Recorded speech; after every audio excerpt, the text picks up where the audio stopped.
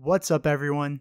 Welcome to today's episode of DMGH podcast. Today, we will be discussing, should you go to law school? 3, 2, 1,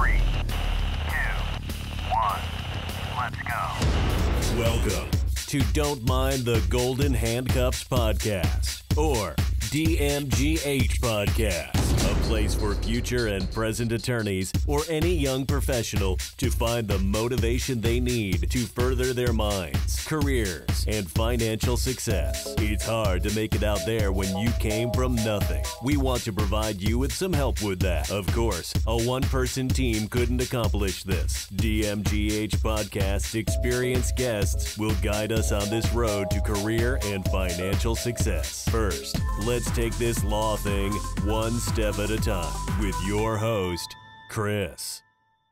What's up, guys? It's Chris from DMGH podcast.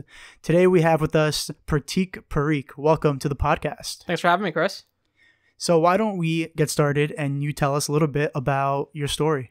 Sure. So I actually went to law school straight from undergrad. I went to the University of Connecticut, graduated political science, and thought, I wanted to go to law school and applied. I applied to, I can't even tell you how many schools. I would probably say somewhere up in the 20s, and ultimately decided the school that I went to. And, we're graduating in May, headed to a firm in the city, or in New York, actually, to be more specific, or less specific. And it's been a great path. You learn a lot in law school. It's one of those things where the decision you make in terms of what school you go to, if you should go to law school or not, can ultimately impact your future. And it could be economic, it could be what your career path is going to be, but it's definitely an important question to ask. Did you always know that you wanted to go to law school? I did. Ever since a young age, I worked with my parents at businesses, and I realized very quickly that there's a need for attorneys in, especially my community of people trying to grow small businesses. And being Indian, there's not that many attorneys out there. And so I knew I wanted to become an attorney and help my community whenever way I could. And so I knew law school was one way of doing it. What did you major in college? I majored in political science, so the generic attorney thing to do. Nothing unique, but it was just one of those paths. Like you read online, everyone tells you, political science is the most common major for lawyers. So I knew that was something I could just do. But I will tell anyone that's listening, you don't have to major in political science. You can do whatever. I think we have a friend that graduated in a dance major, I think. Yeah. So people can do anything under the moon they want to do, but I chose to do political science. And did you ask yourself the question of, should I go to law school? I did. I think there's a lot of information out there, and sometimes you kind of get clouded and all. One reason a lot of people go to law school, and was first one of my choices, was the money aspect of it all, right? Like every movie you've seen, be it Legally Blonde, Paper Chase, or you watch Suits, whatever it is, it's, I'm going to be rich. Yeah. And you realize very quickly, fortunately for myself, I'm headed to a firm in New York, which is great. But at the same time, that six-figure market is not realistic. I think reports have said, 17% of all graduates are only making six figures, which means 80% aren't. So the problem is, if you're going to law school thinking I'm going to be making a lot of money, it's time to reconsider. That's not the way about going about it for law school. Oh, yeah, for sure. Definitely, since the market is more saturated now than it used to be, too. Yeah, that's for sure. It's just this false impression a lot of people have is I'm going to be living this lavish lifestyle, and that's not the truth. Great. It'd be really nice to be in that market range, but I think they were saying now, which is the national, law placement organization, they were saying majority of students will fall between that 45 to 65,000 range. And then the rest, there's an awkward range in between. And then the other half's going to fall at that huge 160, 180 market. Mm-hmm. But assuming you think you're making six figures is the reason why you're going to law school, probably not the best thinking there. So what do you think is one question a person should ask themselves before going to law school? It's really why you want to go to law school. What do you want to get out of it? What do you plan to achieve? Or what's your reasoning, right? Everyone says you should have an elevator pitch ready. They train us when you do interviews for law school or for for jobs. It's why law school. And if your reason is I want to make money, or I just want to, I need more time before I become an adult, or, other whatever non-logical reasons there are, it might be time to reconsider. If you want to make a difference, if you're trying to solve a problem, try to better it for yourself, it may make sense. But it's a huge investment. Depending on what school you go to, the investment to go to law school could be as high as $300,000. That's a lot of money to put in for 3 years of trying to figure out life. So I guess have a why is the most important thing. For me, my why evolved throughout college and even law school. My family went through some immigration issues that we had, and I saw attorneys as kind of superheroes because I was so young, and I was just looking up to these attorneys that were essentially saving us. And so that was my why initially, but my why evolved because as I saw what having economic power could really do, of course, I really was interested in the law for also the money as well, but not necessarily because of the money, but what the money could bring my family and I guess friends and stuff. And also helps the fact that, we were both fortunate enough to get jobs in that kind of range, right? Yeah. If we hadn't, then it'd be the fact, well, do you really have a reason why? Exactly. And having that conversation of saying, okay, well, if I don't get this money, am I still happy doing this job? Yeah. For a lot of people, it's like, I'm doing solely for the money. That's not the right place to be. But money's obviously a factor for everything you do. Yeah. But if you have other reasons, I think it's well worth it. Even on that line or train of thought, I think it's also a bad thing to do when you think that being an attorney gives you some sort of superpower. I feel like a lot of movies and shows really hail attorneys as this dramatic daily fight against, what's wrong. But in a lot of ways, it's more mundane than that most of the times. That's for sure. I mean, it's just, you watch SVU, think this person's solving all the problems in the world. Yeah. Which would be ideal, which would be great if we can all do that. But the reality is someone's got to represent the other side. There's going to be other issues coming up. And not every day as an attorney is that exciting, to be honest. Sometimes you're going to be sitting behind a desk just looking through pages and pages of documents. So if you're thinking you're going to be that all-star in the courthouse, jumping at people and trying to figure it out, that's not what it is either. Yeah. So there's this balance of knowing what the laws actually, or law school, and what the law is really going to lead to. Which I feel most people don't know in terms of what it's because you watch Legally Blonde or you watch for the paper chase and you think, your first year you're going to defend someone in court. Like, it's just not going to happen. Exactly. So I guess, have your why is very important. Do you think there's anything else that you should ask yourself? I mean, are you ready for the debt? I mean, that's the thing. It's a lot of money. I mean, if you're fortunate enough to go to a school with a scholarship, great, good for you, congratulations. But if you don't and you're ready, are you ready to spend that kind of money? Because knowing that the job prospect might not lead to 6 figures, might lead to 30 or 40,000, then you have $200,000 in debt. Are you prepared for that? Yeah. And having that ability to say, okay, I'm ready for what's going to come down the path line or whatever it may be, then it's a good choice to be. But if you're going to see that the debt amount, the mortgage coming in, the payments you have to make, be ready for it.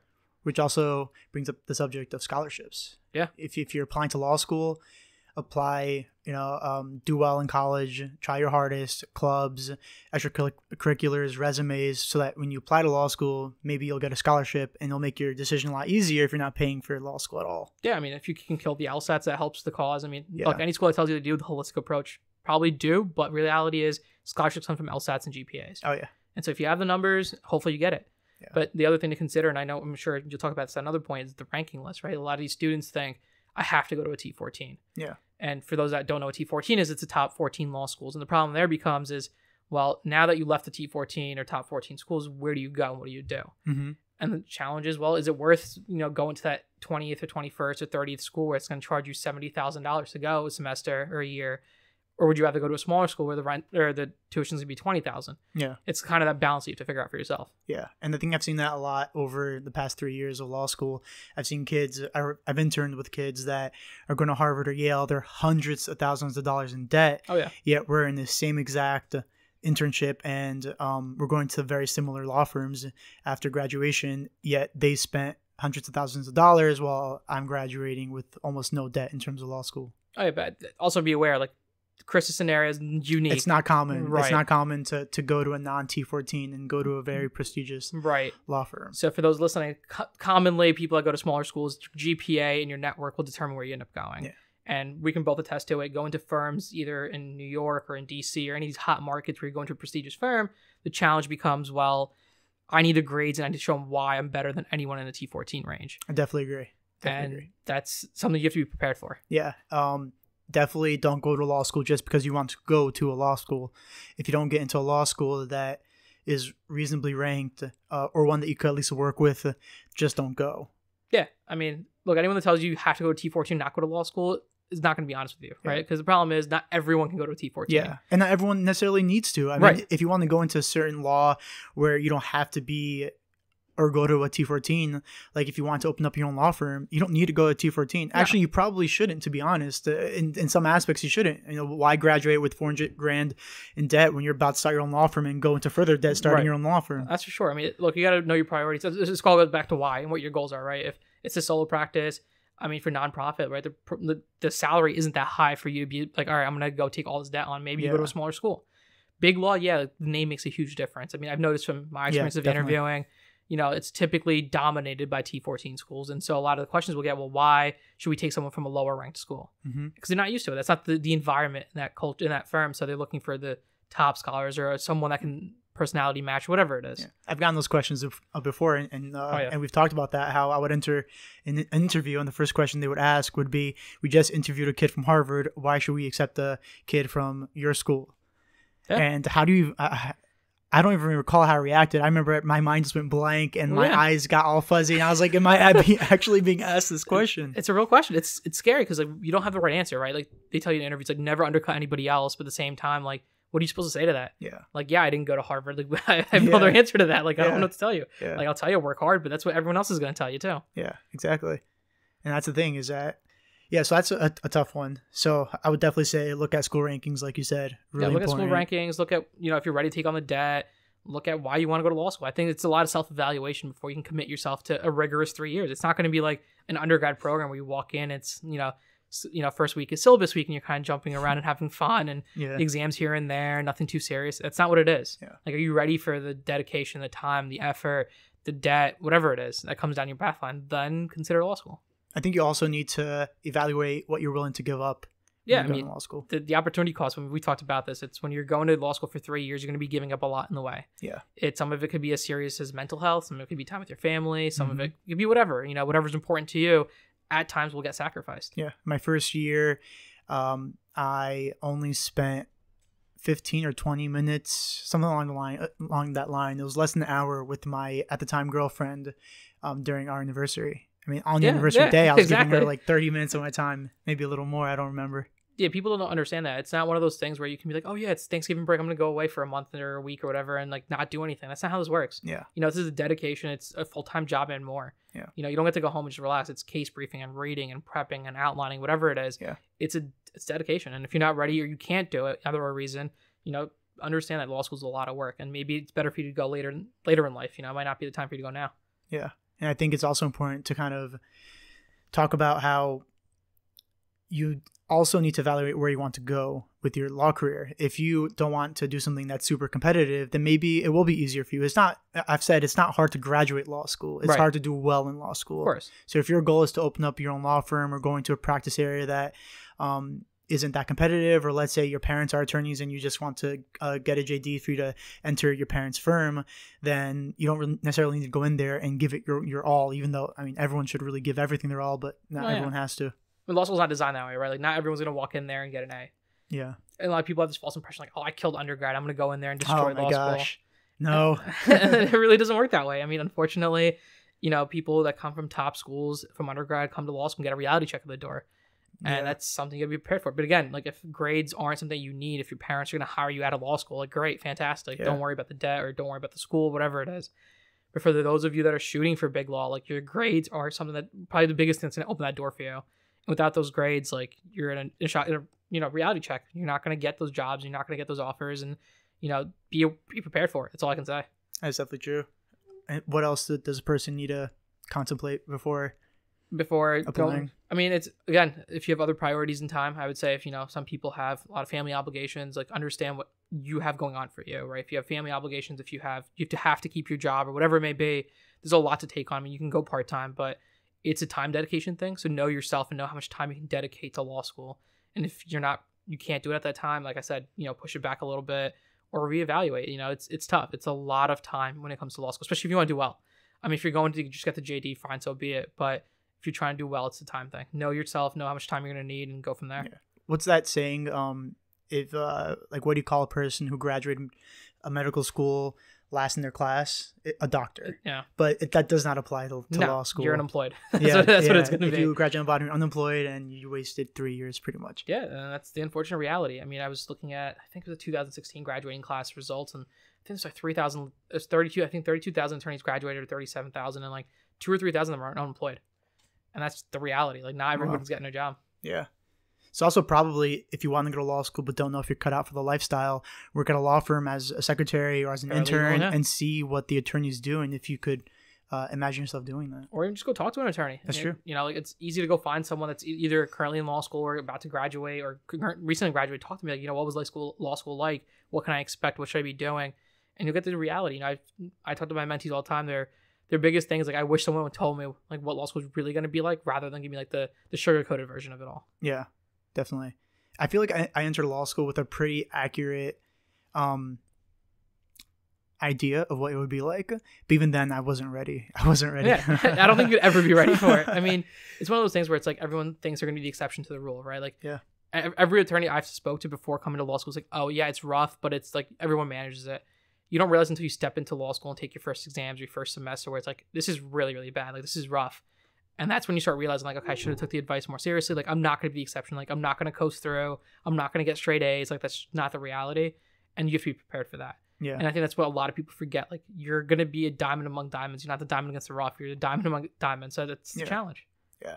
It's like being a diamond amongst pearls at the same time, yeah. you know? How about we go into some benefits or some positives about law school and some negatives about law school? So, I mean, definitely positives wise, it's a rewarding career. You know, you can help a lot of people. I mean, again, depending on what you want to do, help people, help organizations, help, you know, if you want to go into the national circuit, you can help countries, help people, help organizations, corporations. You can help a lot of people. It's a great tool to have. So without that tool, you're not going to court, you're not helping people. You're unique. I guess the best way, but you have a unique service that you can offer that no one else can. Mm-hmm. It also offers other jobs that you might not have, right? You can, with a JD, you might have more of an ability to become, what do they call those people at work that don't have the JD at like JP Morgan Chase and stuff like that? Compliance officers. Yes. There you go. So those, you know, those kind of jobs definitely get more rewarding as you get up the ladder of your educational level. So definitely those, I would say, are some of the perks of going to law school. You know, be it the career path you take. I mean, salary is definitely one of them if you're fortunate enough to get one. Yeah. But you know, you get to help people as much as you can. Yeah, it's true. One negative is definitely your mental health and physical health, possibly. Yeah. Like, I'm the type of person where if I'm stressed, I overeat. And I've heard that's not good for you. Yeah. I mean, I do the opposite, but yeah, I get it. And before law school, I had certain habits. I used to like lift weights a lot. I used to go to the movies and really focus on my mental health in a lot of ways and how to improve my mind and also a very large extent like spirituality. But once you get into law school, you're so busy that almost everything takes a backseat. Yeah, I mean, look, like we said before, it's law school is one of those things where you're dedicating so much time to it because it's, if you're not in class, you're outlining. If you're not outlining, you're reading for next class, whatever it is, you're doing something all the time. And so eventually the rest of your life kind of takes a backseat. I tell my mentees all the time, don't forget the outside world keeps moving on while you're in law school. It's true. And that's just the reality. Like, you could sit here and think like, yeah, you know, everything's been holding out. Yeah. You're going to start eating. You're going to start gaining weight. You're going to stop going to the gym. It's all of it's going to happen. And Trump became president during, what was our tour? Like, I was like, where did I go? Did I go into a different dimension? And like, what happened to reality? It happens all the time. Like, for me, like, I didn't really realize that till like my sister's like, oh, by the way, I got my license. And I was like, wait, when did that happen? Yeah. And that's when I was like, wow, like the world really does move on. And while we're stuck in this little bubble of like the law. Yeah. And that's something you have to remember. But, you know, time management is one of those skills that you're going to learn and hopefully develop in law school, but it's tough. And it's funny too, because now that our time in law school is ending, I have more free time now. And as I kind of watch the real world a lot more now, it feels like I was in the ice chamber and I came out and I was like, what year is it? Yeah, like a caveman walking out. You're like, oh my God, where am I? Yeah. Like, what is it? Like, Kim Kardashian's sister is very close to becoming a billionaire. What is it? Kylie Jenner, I think. Maybe. I don't know. She's like really close to becoming a billionaire. I was like, what the heck? When did that happen? When did that happen? Like, when was she even a millionaire? Like, I knew her family was rich, but what? That's crazy. It's crazy, man. The world moves on, and like law school definitely like puts you behind a little bit.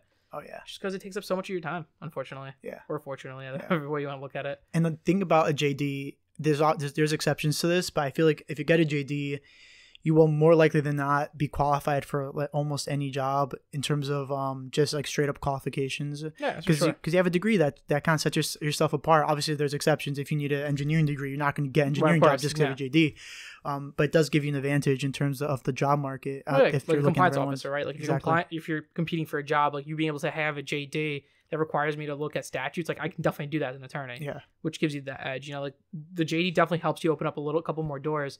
But again, there's still other doors. Like you're not going to become a doctor all of a sudden. Like it's just not going to happen. Yeah. But it definitely opens doors. Yeah. And like we said before, I think the potential high income is really useful, especially if you're thinking about investing. Of course, you can invest with any amount of money. You can start somewhere. But obviously, having a higher income when you start out investing definitely propels you faster towards financial freedom. That's for sure. I mean, you know, going into law school, that was the perk, right? Like anyone that wants to go to higher education, you know, the money's a factor. Yeah. Be it doctors or lawyers or whoever else. The money's a huge factor. And like I said, I think it's a good thing to consider, but that can't be the sole reason you go to law school. Yeah. Because it could easily go the other way. Like, I'm not from a T14 school. Yeah, I'm going to a very large law firm. Yeah. And of course, as we both know, I'm very blessed to have that. But it could have easily went the other way. It was also the hard work and dedication you gave to it, right? And it's it happens all the time, man. Like people say like I'm gonna kill it, and then come first semester they get a C on their transcript for the first time ever. Yeah. And they're like, well, there goes that. Like I'm not saying you can't come back from it, but a lot of the times it's like, well, now I gotta say like, how do I come back from that? It's a punch in the gut, and you gotta know how to come back from that. And a lot of times it's very difficult. Oh yeah, that's for sure. But law school is filled with kids that pretty much were exceptional in college or did great without trying, one of those two. No. And you get into law school and you realize that you're not the sharpest tool in the shed. No. I mean, like I said, you got to check your ego at the door. It's like you walk into law school, you can't think you're the smartest kid. Like, I mean, come on. I thought that when I walked through the door. I was like, all right, I did really well in undergrad. Like, how bad can this really be? Yeah. And then you walk in your first class, your first large assignment, you're like, dang, all right, maybe I'm not the brightest bulb here, but hey, that's just part of the deal. I think that's a benefit I had from going into law school kind of blissfully ignorant, where I watched enough movies to know law school was going to be really hard, and I had enough low confidence that I didn't think I was better than people. Yeah. And then I also had family that kind of told me what law is like, and met with attorneys, and every attorney I met told me to not go to law school. It's horrible. Yeah. The field of law it can be horrible if it's not for you. And I was pretty much put in this like really fearful. Yeah, sure. Yeah. I mean, I didn't even have that. So I went into law school thinking like I'm gonna be the first in my family. I didn't know any other Indian lawyers. So I was like, all right, I'm gonna figure it out as I go. Yeah. But I was like, I did well. Like, how bad could this really be? Yeah. Reality check. Yeah. Even me, like even me going in being kind of conservative in that way, it still blew me out of the water. I was not expecting to stay up so many nights and everything. I mean, the biggest one's like when you get your first large assignment back. Like we all think we're decent writers. Oh my like, gosh! You didn't get into law school without being a decent writer. For those that Lars is basically the legal writing course. In each law school, it'll have a different name, but essentially it's just a class where you focus on your writing. Yeah, research and writing. And you know, when you write your first paper, it's like the second or third week of law school, and you get your feedback, and you're like, wait, I used to be an A writer in undergrad. I got a C on this assignment. Yeah. That's when you get the reality check. I mean, even more so, like we're all used to these A's. Even getting like a B+ is like a shot in the heart because you were like a flat A. Like your professor would just brag about you to the class, and then you go to law school and it's like, yeah, this is one of the worst papers. Right? Yeah, it sounds about right. Yeah, I mean, that's what it is. Check your ego at the door. Like this is not going to be a joke. Yeah. It's also not a place necessarily to make friends, and I don't say that to try to say to not make friends. Like you and me are best friends, and this group from law school, but you need to decide what your focus is going to be. Yeah, I won't say there's no time for social life in law school, right? There is. It's a networking event, right? You network people. That's how you build your network. But at the same time, there's not time to go around and fool around and waste your time and energy, right? It's building that friendships that you know are going to push you to be better. Yeah, and I think that's where I think for us at least we worked well together. Was if one of us was studying, we're making sure the other person was. We were pushing each other to challenge each other in any ways. And when you get complacent in a group study, and that's what happens a lot with students, is they sit in a group of 4 and they start chit-chatting, or they get complacent in the level of work, and the problem becomes that it affects everybody in the group. So I tell people all the time, if you're going to get a study group, find someone that's going to challenge you. If you get torts, find a person that doesn't understand torts. Like get someone that's going to challenge you continuously. That's how you grow, and you'll build friendships that way too. Yeah. And we're proof of how that works. I remember our 1L, you were the boss at torts. I was the boss at contracts. Yeah. When it came to test day, it was reversed to where your best grade was contracts and my best grade was torts. And that definitely stemmed from that friendship. Of course. I mean, like I said, it's doable. It's not like it's impossible, but at the same time, it's tough. Look, people get this impression law schools is cutthroat competitive environment. And I'm sure some schools are. Like for us, our school wasn't so much like that. But at the same time, you do know that the person you're sitting next to could be the person stealing your grade. But when you're building friendships, it's not about that. It's about having that conversation. Be like, hey, you're my best friend, or you're my friend. Like, I want you to do well too. And I feel like it's ingraining that in your head. Like, yeah, okay, I'm upset. Like, okay, oh my God, I didn't get the A. But accepting it too. Be like, someone that deserves it got it too. That's honestly one of the worst parts about 1L that I was not used to in college, is that you're put against your fellow students and colleagues and stuff. And I wasn't ready for that. I remember people were asking other people for outlines, and you would kind of hear into people's conversations, or at least I would. No. And you would hear like, oh yeah, like I'll just give them a different one and not the one I'm using. And it's like, it's stuff where it's really nasty, and you don't really see that in undergrad because professors could give out as many A's as they want. Yeah, unfortunately, law school has this curve system, right? I think it's a universal thing. I don't think it's just our school, but all law schools curve. And the way the curve works is, if there's 100 kids in your class, I think at our school it's a 3% rule. So only 3% of kids can get an A. That means out of 100 kids, only 3 kids are getting an A. So like, yeah, you're a little antsy about it. And so you think about like, should I give him my outline? But the reality is probably you'd have one, but should I give him one? Like, should we work together? Should I help him out with this? It's always those thoughts in the back of your head saying like, if I help him in any way, I'm undercutting my aspect of getting an A. Yeah. But for me, it was always about learning. Like if you collaborate and you work well together, like you'll have the opportunity to build from there.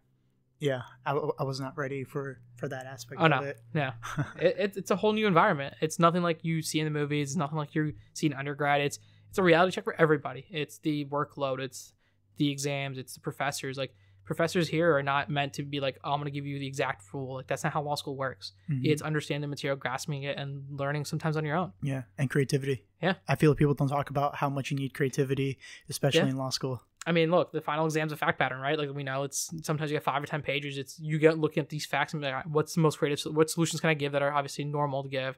But is there a creative solution I can get? And that's how you get those bonus points I give you from the A- to the A or the B+ to the A-. Definitely. I think one skill that people get in law school that's overlooked is team building. I feel like people create study groups, and essentially if you look at that, that's really a person creating a team. Yeah. And that could be applicable in any capacity. If you're starting your own small business, that's a great ability to have, is to pick out people that you know will advance your goal. And I feel like law school gives you that. Yeah, it's trying to avoid that complacency, right? Like you can't be in a group or team building where you guys are cutting each other down, or you're not in an environment that's going to help you grow. You got to find that environment that's going to help you build your, in that case, your academic career. If it's your business, your business. And I think that's one thing you'll learn throughout law school. Do you feel like you have to be good at public speaking, or you have to want to talk in front of a judge to go to law school? Not necessarily. Like, I mean, I remember law, so for us, legal research writing second semester required us to go in front of people. And I told our professor, I was like, listen, I'm never doing this in my life. Like, do I really have to do this? Because I don't mind public speaking, but like knowing this is my career, like I was like, oh my God, this is going to be horrible. Like I'm going to screw this up. And the second I walked away from that presentation, I was like, I'm out. I was like, I'm never doing this again. And I remember the professor died laughing. She's like, really? And I was like, never again. Look, you don't have to do it. Like I'm going to be standing behind a desk doing transactional work. So you can do that. You don't have to go in front of a judge. Yeah. Which is a big, I feel like, misconception. I feel like a lot of kids in college don't understand what being a lawyer really is. And a lot of it isn't going in front of a judge or debating with another attorney. A lot of it is transactional work where it's more of a team effort where both sides are just trying to get the best outcome for the client. And a lot of times it's not necessarily a aggressive or I guess it's not really trials, to be honest. Yeah. If you really think about it, like, a lot of litigation doesn't go to court. All gets then settled. So you're sitting behind closed doors and talking to the opposing party. So like it's really not going in front of a judge all the time.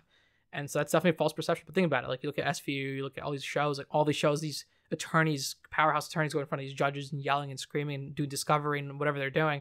But most of the time, like, yeah, you might get to discovery, but then they'll want to settle, or you won't be in litigation. You'll be doing a transactional issue that's going to get settled, or you working to draft a contract. Like you never have to publicly speak there. It's just you have to have the basic communication skills to talk to your clients and know how to deal with that, or your opposing counsel. But I don't think you have to be comfortable speaking in front of a judge. Mm-hmm. But if you want to be a trial attorney and you want to go to court, probably should be comfortable speaking in front of people. Yeah, because the ultimate goal in a lot of trials is to settle beforehand. 100%. But if you're going into that career hoping you never go in front of the judge and you end up getting in front of the judge, it won't be. You better be ready. That's all I'm saying. Oh yeah. Any other negatives you think people should know about? I mean, the time commitment is one of them, right? I mean, I know it's one of those things where you think, at least for I guess I want to say for the younger crowd, right? Like for I'm 24, like you want to have a social life and you want to go out and date and things like that. Law school does cut away from that. Yeah. And I think it takes time away from family time or whatever it is. And we talked about this a little bit, right, already. And it's just being prepared to know that law school is something you have to prioritize. And a lot of times the other things are take a backseat. And so that's one negative. At the same time, it could be rewarding once all this is done. Yeah. I mean, it gets better as law school. That's for sure. But I think we also figured out the hack to like get through law school, like schedule wise. Like we're taking a super light load this semester. Like we're in a clinic and that's taking most of our time. Other than that, it's like one class or two. Yeah. And in my 1L, I was really busy. Yeah. Didn't have time for anything at all. I think the whole year I took like 3 days off. If that. Full days, if that. 2L, I was still pretty busy. We interned a lot. Yeah, we interned a lot. So we're busy with that. I was more busy because of internships and the actual classes. Interning, clinic, and all that stuff. But at the same time, I did well, and I also got married. I went on the honeymoon that semester too during spring break. And my 3L so far is a lot more relaxed than before. So it's definitely it's not 3 years of straight sprinting. You just got to play it smart. I think there's a saying, right? I think it's like 1L they scare you to death, 2L they work you to death, and 3L they bore you to death. That's, definitely. I can see it. Like now, sitting here as a 3L, I was like, I can see it now. I can totally see that. But yeah, Pratik, that was great. Thanks for being on the show. Of course, thanks for having me. I'm excited to have you back, man. Can't wait. All right. You guys, thanks for listening as always. I hope this helped at least one of you. If you enjoyed this, leave a like, subscribe to us on Apple Podcasts and Google Play Podcasts. You can find us also on Instagram and pretty much every major platform. As always, it's Chris from DMGH Podcast. I'll talk to you guys soon. Morning dew, familiar ache, being awake, being almost me. I breathe sweet war in the air, vague trail of memories, fair, footloose and fancy free.